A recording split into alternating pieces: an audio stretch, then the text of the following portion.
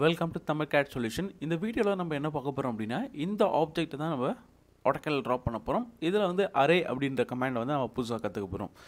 இது beginner tutorial number 12. Already 11 videos போட்டிருக்கேன். அந்த வீடியோஸ் இன்னும் பார்க்கல அப்படின்னா கீழே டிஸ்கிரிப்ஷனில் லிங்க் இருக்குது, அதை கிளிக் பண்ணி பாருங்கள். ஸோ இந்த ஆப்ஜெக்டை எப்படி ட்ராப் பண்ணலாம் அப்படின்றத பார்க்கலாம் வாங்க. ஸோ டைமென்ஷன்ஸ் எல்லாமே கரெக்டாக கொடுத்துருக்காங்க. ஸோ எந்த சேஞ்சஸும் இல்லை, கரெக்டாக இருக்குது. இதை பேஸ் பண்ணி நம்ம ட்ராப் பண்ண ஆரம்பிக்கலாம். ஸோ AutoCAD ஓப்பன் பண்ண உடனே நம்ம முதல்ல கொடுக்க வேண்டியது வந்து ட்ராயிங் சேவ் கொடுத்துருங்க. அதுக்கப்புறம் யூனிட்ஸ்லாம் நம்ம கொடுக்கணும். ஓகேங்களா? ஸோ இப்போ வந்து சேவ் பண்ணிடலாம். Beginner tutorial number 12. Enter.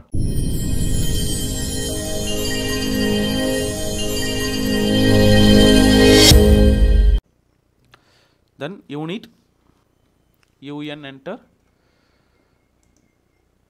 Decimal இங்கே பார்த்தீங்கன்னா பாயிண்ட்டுக்கு அப்புறம் வேல்யூ தேவையில்லை. தென் மில்லிமீட்டர். ஸோ இந்த ஆப்ஷன்ஸ் மட்டும் வச்சுக்கலாம். தென் அடுத்ததாக பார்த்தீங்கன்னா லிமிட்ஸ் கொடுக்கணும். என்டர். லிமிட்ஸ் என்டர் கொடுத்துட்டு 0,0. தென் 210,297.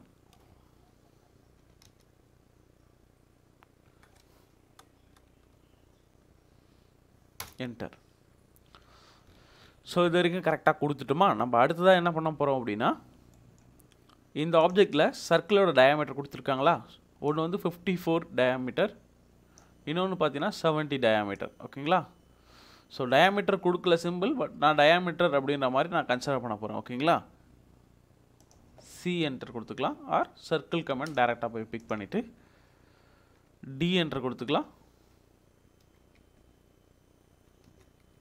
70. Then again C enter.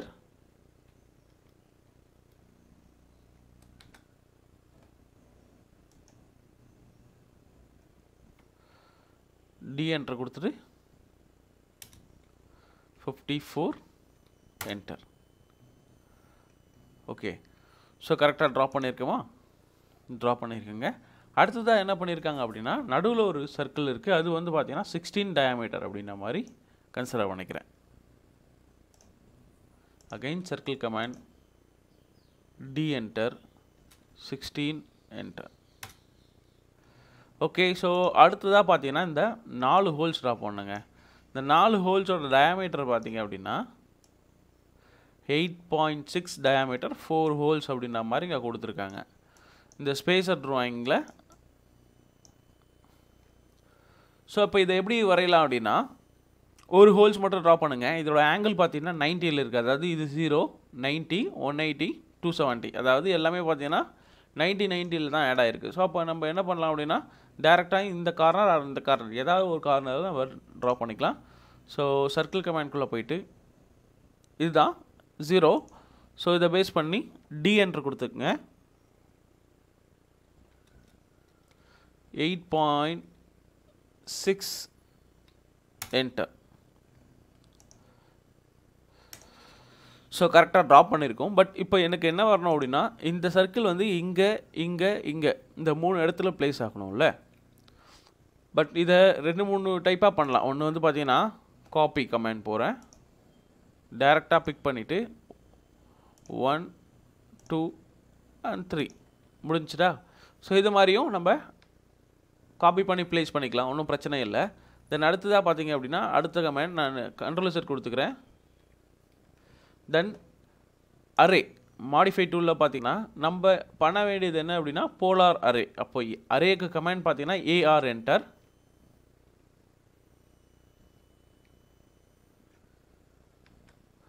Select object to array. இதுதான்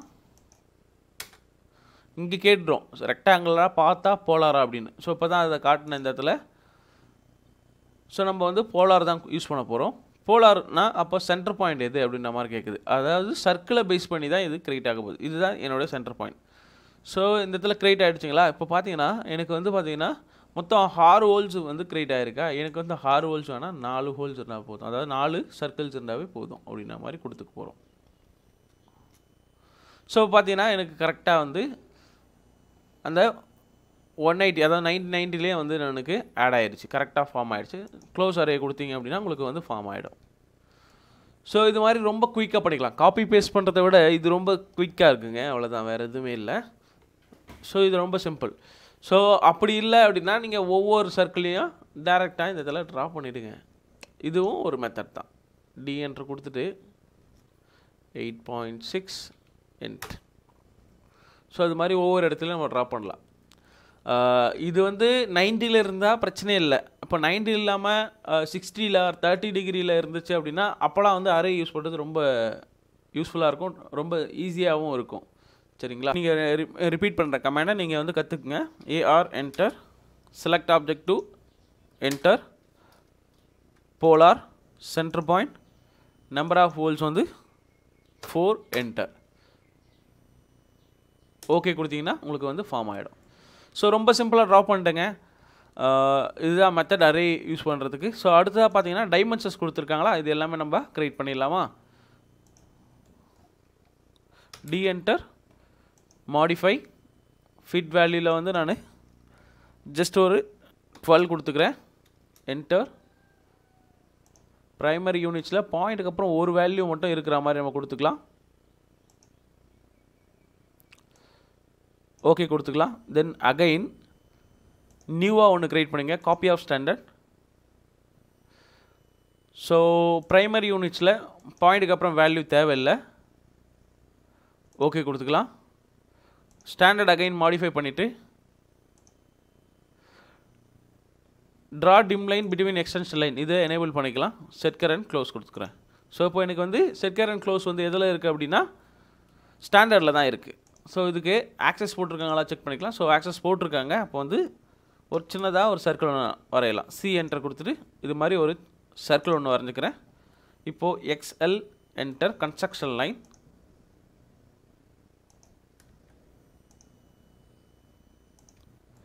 ஸோ இது மாதிரி வரைஞ்சிட்டுனா இப்போ வந்து டிஆர் டபுள் என்டர் கொடுத்துட்டு இதை ட்ரிம் பண்ணிக்கலாம்.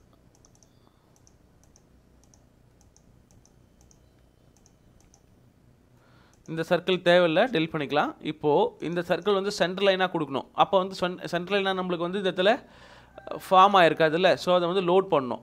அப்போது லைன் ப்ராப்பர்ட்டிஸில் போயிட்டு எல்டி என்டர் கூட கொடுக்கலாம். அது வந்து லைன் டைப் தான். இப்போ நம்ம வந்து இந்த இடத்துல போய் செலக்ட் பண்ணிட்டு இருந்தோம். ப்ரீவியஸ் வீடியோவில் நம்ம எல்டி என்டர் மட்டும் கொடுத்தீங்க அப்படின்னா இது மாதிரி லைன் டைப் மேனேஜர் தான் வரும். ஸோ இதில் வந்து லோட் ஆப்ஷனில் போயிட்டு உங்களுக்கு டேஷ் லைன் வேணுனாலும் கொடுத்துக்கலாம், சென்டர் லைன் வேணுனாலும் கொடுத்துக்கலாம். இப்போ நான் சென்டர் லைன் வேணும் அப்படின்ற கொடுத்து ஆட் பண்ணிட்டேன். அகைன் பார்த்தீங்கன்னா லோட் கொடுத்துட்டு டேஷ் லைன் வேணுனாலும் கொடுத்துக்கலாம். ஸோ இது மாதிரி நிறைய டைப்ஸ் இருக்குது. அதை வந்து லோட் பண்ணிங்க அப்படின்னா இந்த இதில் லோட் ஆகிடும். ஜஸ்ட் ஓகே மட்டும் கொடுத்துங்க. தென் இப்போது உங்களுக்கு இந்த ரெண்டு லைனையும் வந்து சென்டர் லைனாக மாற்றணுமா? இப்போது லைன் ப்ராப்பர்ட்டிஸில் பார்த்தீங்கன்னா இந்த இதில் இருக்கும். ஸோ சென்டர் லைன் அப்படின்னு கொடுத்தீங்கன்னா ஈஸியாக வந்து சேஞ்ச் ஆகிடும். சேஞ்ச் ஆகிடுச்சிங்களா? சேம் ஆஸ் இதையும் வந்து சென்டர் ஆக்சஸாக கொடுத்துக்கலாம். ஓகேங்களா? இது ஹோல் கிடையாது, இது வந்து இந்த சர்க்கிள் ட்ரா பண்ணுறதுக்கான ஒரு ரெஃபரன்ஸ் சர்க்கிள். ஸோ வேறு எதுவுமே கிடையாது. அப்போது இதையும் வந்து சென்டர் லைனாக கொடுத்துக்கலாம். ஓகேங்களா? தென் லைன் டைப் மேனேஜரில் பார்த்தீங்கன்னா இதோட டிஸ்டன்ஸ் வந்து மாற்றிக்கலாம். எல்டி என்டர், குளோபல் ஸ்கேல் ஃபேக்டரை வந்து நான் 5 கொடுத்துக்கிறேங்க. Global and carol scale factor ரெண்டுமே கொடுத்தாச்சு. இப்போ பார்த்தீங்கன்னா விசிபிளாக தெரியுது, ஈஸியாக வந்து அந்த டாட்டர் லைன் ஃபார்ம் ஆக இருக்கிறது. ஓகேங்களா? தென் அடுத்ததாக என்ன பண்ணோம் அப்படின்னா இதுக்கான டைமென்ஷன்ஸ் எடுக்கணுமா? ஸோ செட் கரண்ட் க்ளோஸ் கொடுத்தது பார்த்தீங்க அப்படின்னா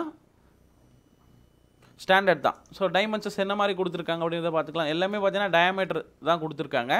ஸோ அப்போ ஈஸியாக நம்ம ட்ரா பண்ண ஆரம்பிச்சிடலாமா? ஸோ இது மட்டும் தான் பாயிண்ட்டுக்கு, அதாவது பாயிண்ட்டுக்கு அப்புறம் ஒரு வேல்யூ எக்ஸ்ட்ரா வருது. இதெல்லாம் பாயிண்ட்டுக்கு அப்புறம் எக்ஸ்ட்ரா ஒரு வேல்யூ இல்லை. அதனால தான் காப்பி ஆஃப் ஸ்டாண்டர்ட் நம்ம க்ரியேட் பண்ணியிருக்கோம். ஸோ டேரெக்டாக வந்து டயாமீட்டர் ஆப்ஷனே போயிட்டு இங்கே கொடுத்துக்கலாம். 1 2 3 கொடுத்தாச்சா? 4. ஸோ இது வந்து மற்றதெல்லாம் பாருங்கள், பாயிண்ட்டுக்கு அப்புறம் வேல்யூ காட்டுதுங்களா? பாயிண்ட்டுக்கு அப்புறம் ஒரு வேல்யூ காட்டுது. ஸோ பாயிண்ட்டுக்கு அப்புறம் எனக்கு ஒரு வேல்யூ காட்ட தேவையில்லை அப்படின்னு நினச்சிங்கன்னா இது எல்லாமே செலக்ட் பண்ணிவிட்டு ஸ்டாண்டர்டில் இருக்கிறத காப்பி ஆஃப் ஸ்டாண்டர்ட் கொடுத்துருங்க. இதில் என்ன இஷ்யூ அப்படின்னா காப்பி ஆஃப் ஸ்டாண்டர்டில் வந்து நம்ம ஒரு சின்ன மிஸ்டேக் மட்டும் பண்ணியிருக்கோம். டி என்டர் கொடுத்துட்டு மாடிஃபை கொடுத்துருக்கேன். காப்பி ஆஃப் ஸ்டாண்டர்டாக மாடிஃபை கொடுத்துக்கலாம். ஓகேங்களா?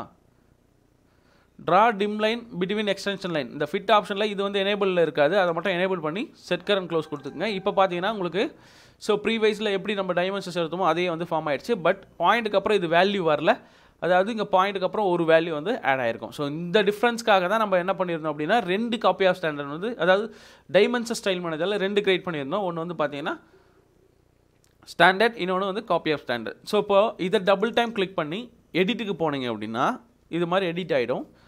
என்ட்ரு கொடுத்தீங்க அப்படின்னா 4 ஹோல்ஸ் அப்படின்னு சொல்லிட்டு டைப் பண்ணி வெளியில் ஒரு டைம் கிளிக் பண்ணிங்கன்னா உங்களுக்கு வந்து ஃபார்ம் ஆகிடுங்க. ஸோ இப்போ ட்ராயிங்கை செக் பண்ணிக்கலாம். ஸோ கரெக்டாக ட்ரா பண்ணிட்டோமா, எந்த ஒரு டைமென்ஷன்ஸ் இஷ்யூவும் இல்லை, கரெக்டாக ப்ராப்பராகவே ட்ரா பண்ணி முடிச்சிட்டோம். தென் இந்த இடத்துல வந்து ஸ்பேசர் அப்படின்ற மாதிரி ஒரு டெக்ஸ்ட் இருக்குங்களா, ஸோ ஸ்பேசர் டெக்ஸ்ட்டை எழுதிக்கலாமா, D enter. Multi line text and single line text 2 type இருக்குது. நம்ம வந்து மல்டி லைன் டெக்ஸ்ட் தான் இப்போது எழுத போகிறோம். எப்பயுமே பார்த்தீங்க அப்படின்னா டி என்ட்ரு கொடுத்தீங்க அப்படின்னா மல்டி லைன் டெக்ஸ்ட் தான் உங்களுக்கு வந்து ஃபார்ம் ஆகும். ஸ்பேசர் அப்படின்ற மாதிரி கொடுத்துட்டேன். பட் இது எல்லாமே எனக்கு கேபிட்டலில் வேணும் அப்படின்னா எல்லாத்தையும் செலக்ட் பண்ணுங்கள், Ctrl+Shift+U கொடுத்தீங்க அப்படின்னா ஆட்டோமேட்டிக்காக அப்பர் கேஸ்க்கு மாறிடும். தென் இதோட வேல்யூ, அதாவது டெக்ஸ்டோட ஹைட் அப்படின்ற மாதிரி டிசைட் பண்ணுவீங்களா, ஸோ டெக்ஸ்டோட ஹைட் எனக்கு என்ன வேணும் அப்படின்னா ஜஸ்ட் ஒரு 10 அப்படின்ற மாதிரி கொடுத்துக்கிறேன். ஸோ இங்கே பார்க்கும்போது பெருசாக இருக்குங்களா, பட் வெளியில் கிளிக் பண்ணிங்கன்னா ரொம்ப சின்னதாக தான் இருக்கும். வெளியில் டைப் பண்ணும்போது ரொம்ப பெருசாக இருக்க மாதிரி காட்டும். இப்போ அந்தளவுக்கு இல்லை, ஓரளவுக்கு நமக்கு ஃபார்ம் ஆகிடுச்சு. இதை செலக்ட் பண்ணுறேன். இந்த இடத்துல பார்த்தீங்கன்னா ஒரு சின்னதாக டைலாக் பாக்ஸ் ஓப்பன் ஆகும். இந்த இடத்துல வந்து டெக்ஸ்டோட ஹைட்டு 10 இருக்கா, இதை வந்து 8 அப்படின்ற மாதிரி கொடுத்தீங்கன்னா ஆட்டோமேட்டிக்காக அந்த சேஞ்சஸ் நடக்கும். ஈஸியாக உங்களுக்கு எது பிடிக்குதோ அதை வந்து வச்சுக்க முடியும். ஓகேங்களா, அப்போ நான் 5 கொடுத்துக்கிறேன். எஸ்கேப் கொடுத்தாச்சு. ஜஸ்ட் இதை மூவ் பண்ணி எங்கே வேணுமோ அதை வச்சுக்கலாம். ஸோ இதுக்கு நான் இது மாதிரி மூவ் பண்ணுறதுக்கு நான் என்ன பண்ணுறேன் அப்படின்னா கண்ட்ரோல் ஹோல்ட் பண்ணிவிட்டு நம்மளுக்கு 4 ஹேரோஸ் இருக்கும், அப்பு town left side and right side. So இதை ப்ரெஸ் பண்ணிங்கன்னா ஈஸியாக இது மாதிரி அலைன் பண்ணிக்கலாம். ஸோ இந்த டயலாக் பாக்ஸ் எப்படி ஓப்பன் ஆகணும் அப்படின்னா Ctrl+Shift+P. ஸோ இது வந்து பார்த்தீங்கன்னா குவிக் ப்ராப்பர்ட்டிஸ். இது வந்து இப்போது ஏதாவது ஒரு ஆப்ஜெக்ட்டை செலக்ட் பண்ணிங்கன்னா அதோட ப்ராப்பர்ட்டிஸ் காட்டும். இப்போ வந்து நம்மளுக்கு காட்டல பாருங்கள். என்ன இஷ்யூ அப்படின்னா நான் அதை வந்து ஆஃப் பண்ணிட்டேன். இப்போது அகைன் Ctrl+Shift+P கொடுத்தேன் அப்படின்னா அது ஆக்டிவேட் ஆகிடுச்சு. இப்போ செலக்ட் பண்ணிங்கன்னா அதுக்கான ப்ராப்பர்ட்டிஸ் எல்லாமே காட்டும். இப்போ செலக்ட் பண்ணிங்கனாவே இந்த ப்ராப்பர்ட்டிஸ் மாறிட்டே இருக்குது பாருங்கள். இந்த சர்க்கிளோட ப்ராப்பர்ட்டிஸ் இப்போ பாருங்கள். ஸோ இது மாதிரி ஈஸியாக ப்ராப்பர்ட்டிஸ் காட்டும். இதை பேஸ் பண்ணி ஈஸியாக நம்ம சேஞ்ச் பண்ணிக்கலாம். தென் அடுத்ததாக பார்த்தீங்க அப்படின்னா இதோட வேல்யூஸ் பார்த்தீங்கன்னா ரொம்ப சின்னதாக இருக்க மாதிரி தெரியுது. பார்த்தீங்கன்னா ஸ்பேசர் நல்ல பெருசாக விசிபிளாக தெரியுது. இந்த வேல்யூஸ் எல்லாமே சின்னதாக தெரியுது. டி என்ட்ரு கொடுத்துட்டு மாடிஃபை போயிடுறேன். காப்பி ஆஃப் ஸ்டாண்டர்டும் மாற்றணும். அதே மாதிரி பார்த்தீங்கன்னா ஸ்டாண்டர்டோட வேல்யூ நம்ம மாற்றணும். ஸோ 16 கொடுத்துக்கலாம். ஓகே, தென் ஸ்டாண்டர்டை மாடிஃபை பண்ணிக்கிறேன். இதுவும் 16 கொடுத்துக்கிறேன். Set current close. ஓகே, ஃபஸ்ட்டை விட பார்த்தீங்கன்னா இப்போ எனக்கு வந்து டெக்ஸ்ட் வந்து விசிபிளாக தெரியுதுங்க. ஸோ இது மாதிரி தாங்க இந்த ஆப்ஜெக்ட்டை ட்ராப் பண்ணணும். ஸோ இதில் வந்து அரே அப்படின்ற கமெண்ட் நீங்கள் கற்றுருப்பீங்க. இந்த வீடியோ உங்களுக்கு பிடிச்சிருந்து அப்படின்னா லைக் பண்ணுங்கள், கமெண்ட் பண்ணுங்கள், மறக்காம என்னோட சேனலுக்கு சப்ஸ்கிரைப் பண்ணுங்கள். தேங்க்யூ ஃபார் வாட்சிங்.